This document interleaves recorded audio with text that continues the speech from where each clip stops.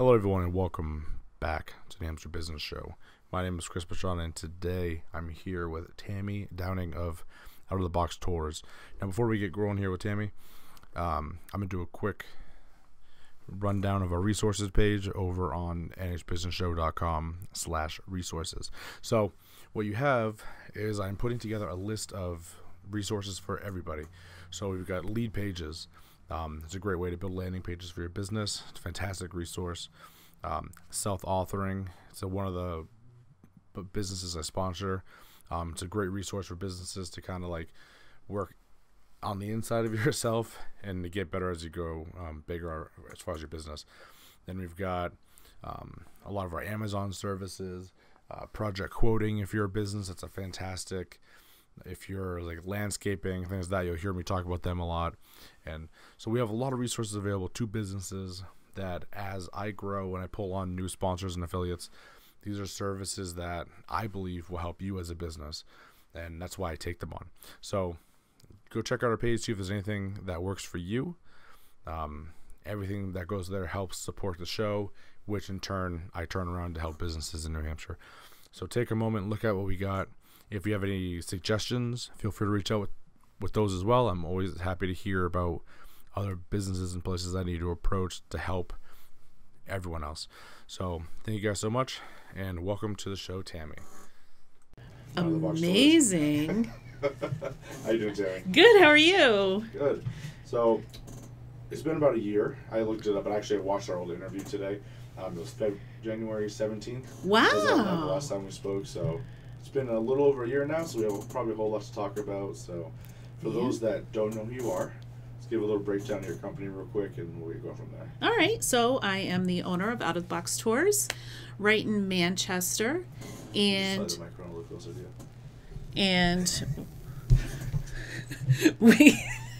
And we do tours in and around southern New Hampshire, all over really, but I'm trying to make my focus more New Hampshire and southern New Hampshire based. Concord North has a lot of great stuff, but so does Concord South. So I'm trying to get more tourism down here and support. I'm committed to supporting smaller businesses. So integrated in my tours are, if it's a food tour, we'll go to the mom and pop type of establishment as opposed to, a bigger chain. And with any tour that I do, if it's a little mom and pop shop, I kind of like to support them. So, and in turn, they like to support me. So what goes around comes around. That was very helpful. Yeah. Talking about mom and pop shops, that's something I focus on the show as well. Mm-hmm. One, because they're easier to get on the show than like Planet Fitness or someone. Yeah, really. But I do like helping smaller companies, and it's kind of a area that I can really help people, and so I adjust that. I also have a thing for like independent restaurants. Yes. I love that. So it's probably something you probably know well about yourself. Mm-hmm. But oh man, something about like, Red Robin's great, and all these places are fantastic. But driving over to a place no one's heard of because they only have one little shop and it's theirs, and you can find some real gold mines there. It's like a hole in the wall. Like people will say it's a hole in the wall, and you're like, I'm there. Like, because usually they're passionate about what they do. They're good at it. It's like there's that whole demo, like that whole thing right there that makes it that much better. Yeah. Where, you go to Red Robin and it's like they have a manual as to how to make their burgers. There's no passion. You ever heard of Taco Biondo? No. Okay. So, you said hole in the wall. This reminded me. Because the first time we walked in there, I was kind of like, I don't know what to make of this. It's fantastic. Where is it? Hillsborough. Every time I go out towards Hillsborough, we're going Is there. it a standalone thing? No, it's in a little old outlet mall type deal looking thing. Oh, okay. You can look it up. It's the only one. Yeah, no, I mean, it's just... And, it's just like, it's tucked in this little place, and it's little, very narrow, long restaurant. Yeah. It's fantastic. Yeah, those are the best ones. Or ones that just open, like they might have a couple locations, you know what I mean? Like, but, like, I don't mind that either, I don't, that's fine with me. There's that bonfire that's downtown. I think they have another one, and everybody, they have lots of beer and lots of bacon. They have a happy hour with bacon, I think, every night, or a lot of nights. So yeah, I like to support that kind of thing. New people coming in, and small businesses. So and women, no offense. Like to support women-owned businesses too. Well, I get that a lot here as well. I say all the time, like my demographic, kind of like the guests who come on the show, are typically like 30s and 40s women who are. I'm not talking about you, Tammy. Like, I'm generally like 30s, 40s women, kind of in that area, just getting out of the work field because they want to start their own businesses and try to work with other people, or they're on the border of they kind of have a job, but they do this as well. Yes, I know a lot. They're trying to grow it so they can leave. Like that's a lot of what I get, especially for guests. So yeah, it's kind of funny. Yeah, because personally, I was in the healthcare field for almost 20 years, and always knowing that I wanted to do something different, and not quite knowing what it was. Knowing if I got another job in healthcare, I'd still have the same problems. Yeah. So like, what's the sense of leaving where you are, and you know, like all your benefits that you accumulated. So that's kind of how I got into this, because it was just a total career change, and I jumped in with both feet. But yeah, it's been great. It really has been great. You know, I get the opportunity to meet a lot of new people, and occasionally, a lot of times I'm traveling all over the country too sometimes with it. So get to go to Vegas this year. Yeah. I'm going to be doing a training out there, so I will be a certified Vegas tour guide in Bryce Canyon and Zion National Park and Tucson. I'm going to be heading there, and all of those I'm going to be doing in 5 days. That's a lot of work. Whew. And then, and I'll be headed to Savannah and Atlanta in a few months. So I do tours down there as well. But like I said, I want to bring it back here because I like to sleep in my own bed too. It makes sense. And I want to support local businesses. I mean, I'll do that other stuff because it's fun, you know, and people pay me to do it. So of course I'm going to do it. But being back at home is more sweet, more betterer. More betterer. Mm-hmm. Yeah. So this is actually funny. I had one of the New Hampshire reps on here a month ago or so, and we were talking about some of the issues New Hampshire has, and one of them is kind of recreational. There's not a whole lot to do. So I thought of you again. I'm like, that's when I started like, okay, I need to remember to ask her to come back on the show, because there can be things to do. That's why I like your company, because I think it adds again to the tourism market, which helps a lot. And there needs to be things to do, and if you don't know what to do, asking a tour guide can help you. Right. And yeah, I get that a lot, because especially I have daughters who are in their 20s, and that's their biggest complaint. If they want to do something different, they have to go to Boston. Yeah. And I'm like, not that I don't want them to go to Boston. I'm not saying that there's anything against Boston, but why can't we have fantastic things to do here? So yeah, I have the ghost tours that I do in Manchester, Concord, and I'm working on one in Nashua. If anybody knows any haunted history in Nashua, let me know. I have the Booze and Booze tours, which is like a haunted pub crawl, which is a lot of fun. So, you know, it's a little different. I have this other event that I do. It's called the Tipsy Tournament. I know my names are wacky. I can't help it. But it's kind of like bringing out your inner frat boy and having fun in games, and you know, the fun flip cup and beer pong type of games that we do at various bars and restaurants around the area.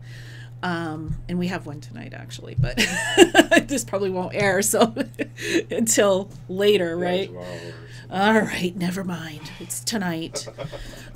Stark Brewing. But yeah, and then the other ways, like those are all walking tours, and I prefer van tours if you don't want to walk. I prefer van because it's a smaller, more intimate group.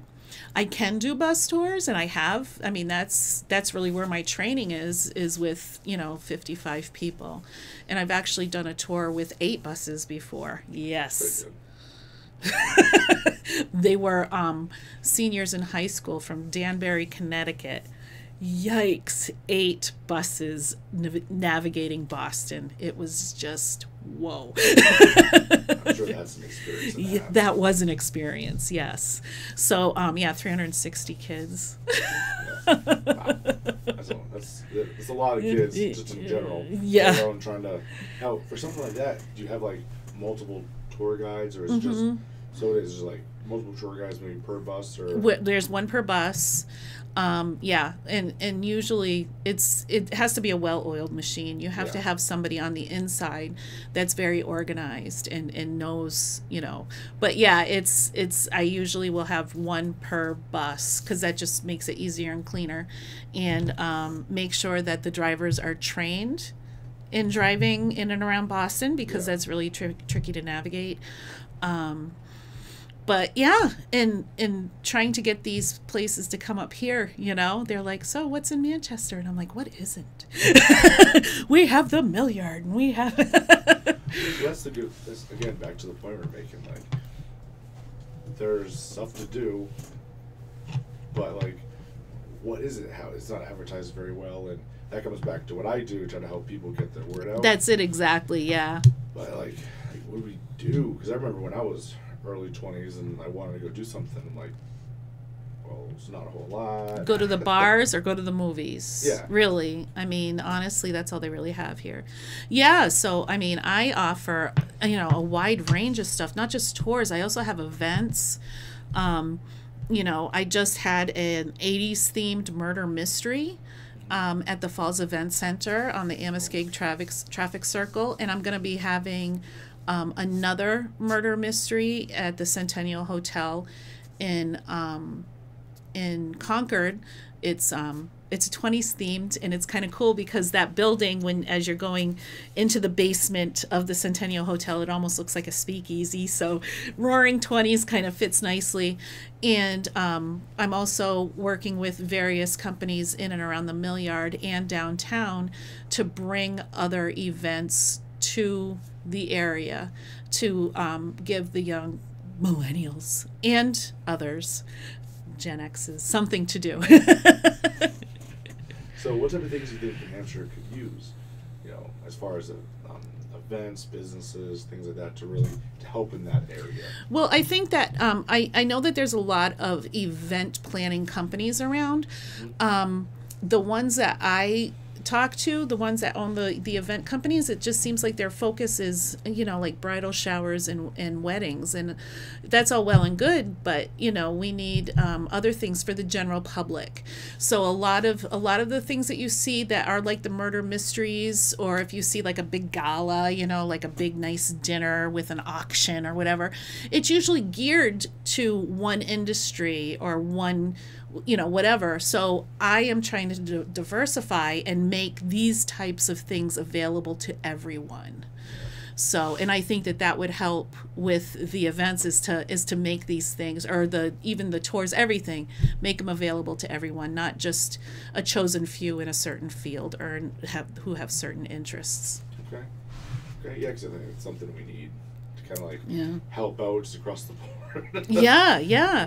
Yeah, and so I've always wanted to do something like this, and for years I was just talking the talk, and now I get to walk the walk, and I see these things come to fruition, and it's kind of nice, kind of nice to see all these people all get together, and it's like, wow, this would have never happened if I hadn't planned this, so it's kind of cool.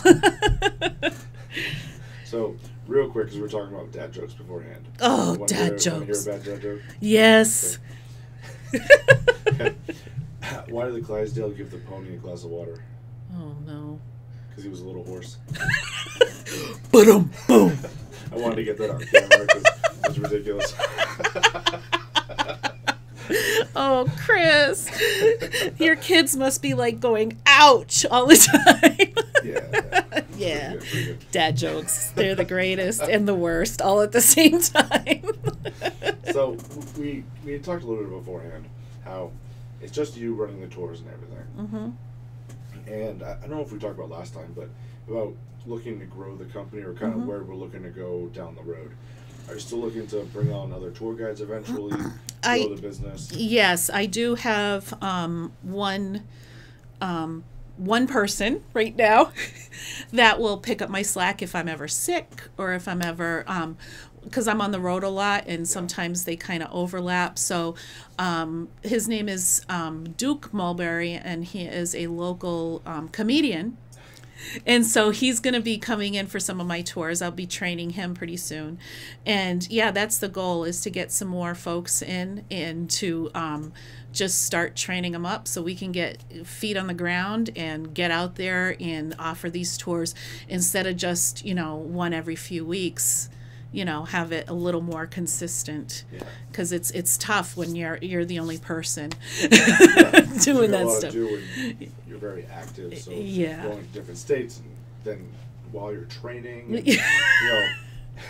that could because while you're doing that, you're not making money as well. So there's a lot of balance that needs to be going on there. Yeah, lots of balls in the air at the same time, and it's like whoo. So but I'm getting there. I'm getting there. So I got some good people. I'm actually looking for particularly young people who are in some type of talent type of entertainment industry. Actors, comedians, what have you, because and I'll take anybody, as long as as long as they're not afraid, because typically these folks, they're not afraid to speak in public. And quite often, they can memorize a script. I mean, not that it's scripted, but you have to know your stories. Points, and also charming. I can't have somebody that's afraid to talk in public and puts their head in the sand come out and work for me. So that's why I'm kind of looking for people in the entertainment realm of things to come on board and help me out. But yeah, I mean, it's taken off, so I got to do something pretty soon. I like that, and that's a pretty big difference between last year and now. It's why I kind of like every year or so kind of getting old businesses back on, because we can see the progression of these businesses over time, which is a lot of fun. And you went from being just a single person, like whole rodeo, to now we have a couple people about to come work for you, and like we're growing. And the next year, millions of dollars in tours. Oh yeah, that would be nice. And but it's good to see that type of growth, because then I can start asking you fun questions where we talk about like how we're going through this and how we're doing it. So when a brand new person off the street wants to come in, they have someone with some experience to help guide them, and that helps you with your I always forget the word, but your reputation, and because then you're the go-to person, right? To answer for this other thing. So. Oh, thanks. I'm the go-to person. Yeah, I know, and I didn't try to reinvent the wheel or anything like that. I just I stuck with one thing for a while, and that happened to be the ghost tours in Manchester, and then just kind of added one at a time, just like slow and steady.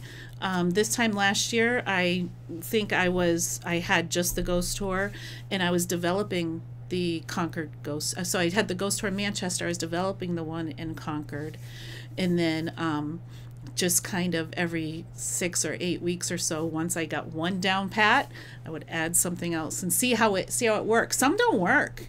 Yeah. I mean, and you have to realize that there's going to be some failures. But I mean, what are you going to do? Not everybody's going to want to do whatever it is, or it might be that I'm not advertising in the right place, and I'm okay with that. Yeah. And that's the other thing too. You have to be okay with what doesn't work, because then you can just put that aside and move on. And do what does work, which is my ghost tours and booze. Well, yeah, alcohol and ghosts always generally go pretty well, Yeah, I figure I'll give them spirits so they'll be able to see spirits.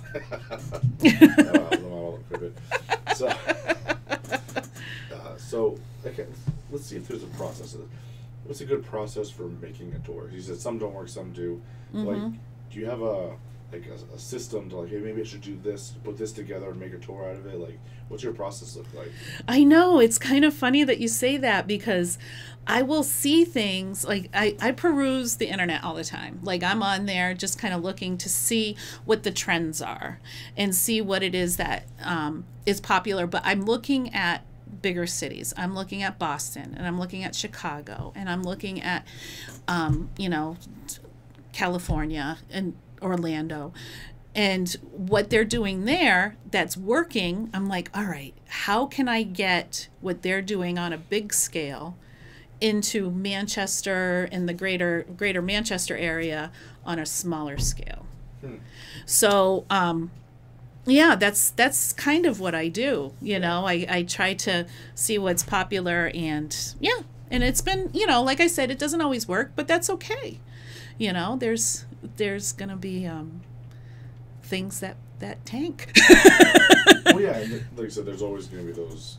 Even if you have a really good one, after a while, it might just wear itself out. And that's the other thing. So you always have to be inventive and creative when you're coming up with the tours. And that's one of the reasons why I have some real creative types of, you know, names for these tours. I mean, Booze and Booze, you know. I have one coming up March 19th called Maple Sugar No Spice. So we're going to be going up into northern New Hampshire. We're going to be doing a maple sugar tour and doing it the old-fashioned way, not with all the lines and pipes. It's going to be, we're going to tap a tree and have a bucket under the tree. That's and pretty cool. yeah, because the old ways are kind of going away. And we're actually going to take a horse and a carriage ride out to this area to where we're going to be doing this, and we're going to see it from start to finish. We're gonna haul it in and learn how they do that and how they separate it out and how they, do the whole process. And then we're going to eat pancakes. Pancakes are awesome. Pancakes are good. Yes. So yeah, my folks, because a lot of times when you go to these places, it's just, this is what happens, but we're actually going to do and help. So that'll be fun. Yeah. So do you take outside recommendations from people? Of course I do. Yeah, that's kind of, it's funny that you say that, because that's kind of my niche a little bit. People will call me and say, I want to do a tour. I'm interested in A, B, C, and D. This is my budget. And, I can create a tour around that. So I prefer that, actually. Cool. So, here's what I was thinking about. Oh, here we go. Since you're a one-person kind of thing now, maybe one or two, like, if you want help creating tours, like, reach out to my audience here and come up with some cool ideas, and we'll try to do something. Yeah, if you have any ideas as to, what kind of tours you want to see, absolutely reach out to me. Out of the Box Tours on Facebook. Or TouringTammy@gmail.com. Yeah. I could go on and on. And that's good, because I like using, the power of many people over just one, because they might know venues that you don't know about, businesses you don't know, and we can create some really cool stuff to really help. Exactly. And I'm actually right now, believe it or not, I'm planning on my fall events. Oh, yeah. And last year I had a few fall events that were of a haunted theme. No more ghosts, I know. But I'm looking for like haunted houses or haunted venues where I could bring a group of people in with my team of paranormal investigators. Very cool. And my, I have videographers and photographers on my team as well. And we all kind of go in and we do an investigation just like they do on TV. So you get to do what you see those guys doing. And the last one I did, we got some fantastic stuff going on there. It happened to be in Winchton, Massachusetts, at their historical society, and we had access to 2 buildings. So one of the buildings, I just had very few people in there, and we had it like as an isolation area.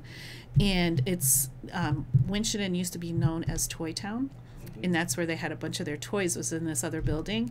And when the folks were over there, they would hear like the rocking horses rocking, even though nobody was there. They would hear like the toy xylophone. So people that go on my things, I can't guarantee an experience, but it's kind of cool. Yeah. I didn't hear it. I'm kind of sad. 'Cause I was working, but they actually had something happen. So, and that's what it's all about, just kind of having fun, checking it out, see what's going on, and take it from there. Sounds like the perfect intro to a horror movie. So doesn't it? I'm not in some camp like off in the woods with a lake and That would be cool, though. Yeah, behind the scenes directing all those things and the rocking horse. I know. But yeah, they're like, because they were in a room full of rocking horses, and they could hear it, that rocking sound, but nothing was moving. So, Cool. Yeah, and they had it on, they were videoing with their thing, and I was looking like, all right, somebody got their little foot on there? Nope, I didn't see it. So, yeah, it's kind of cool. Yeah.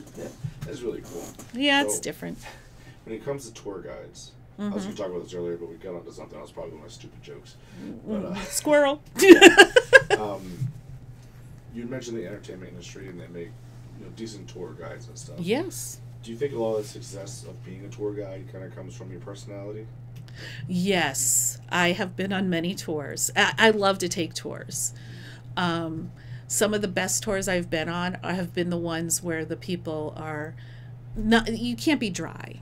You have to have a personality of some sort, and you have to be entertaining in some way. A really good example is the duck tours in Boston. I don't know if anybody's ever been on those, but these folks are entertainers.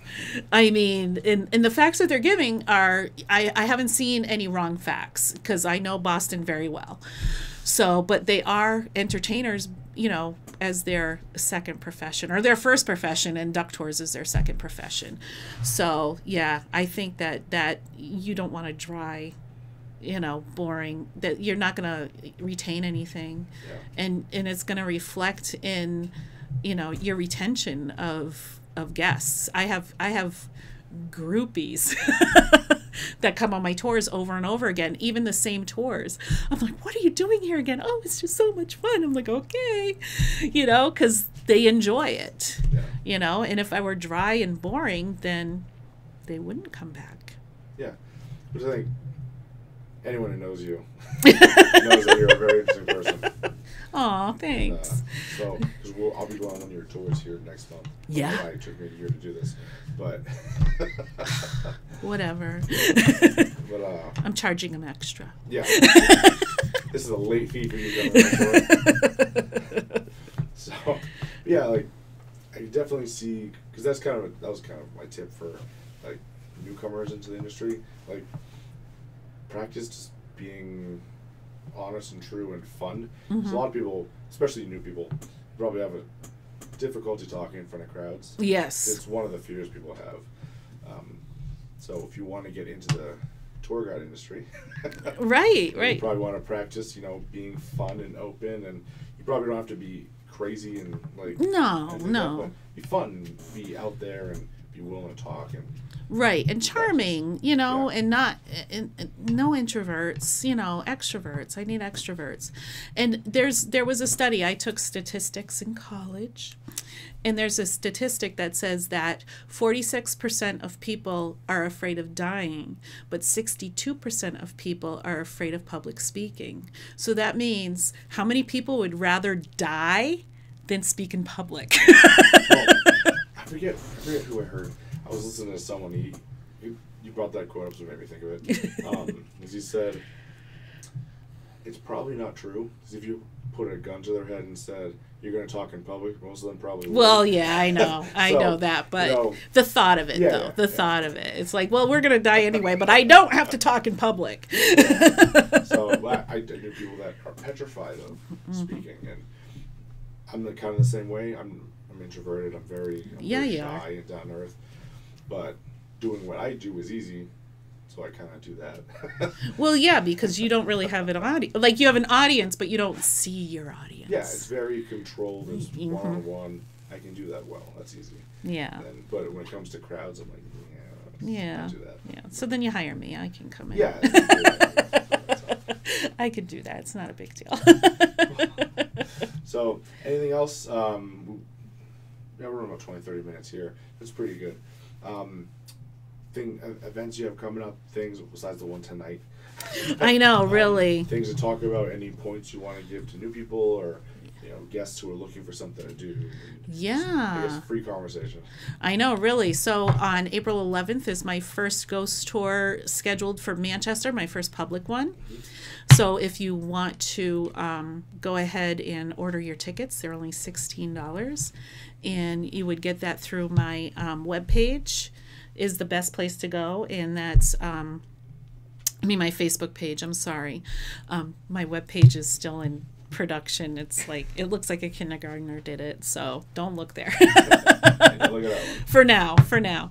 So go on to my Facebook page, and I have all my events listed there, everything coming up. I have all the ghost tours. I don't just have the one April 11th, that just happens to be the first one. I have a lot of booze and booze tours coming up, my first one in Manchester being April 14th.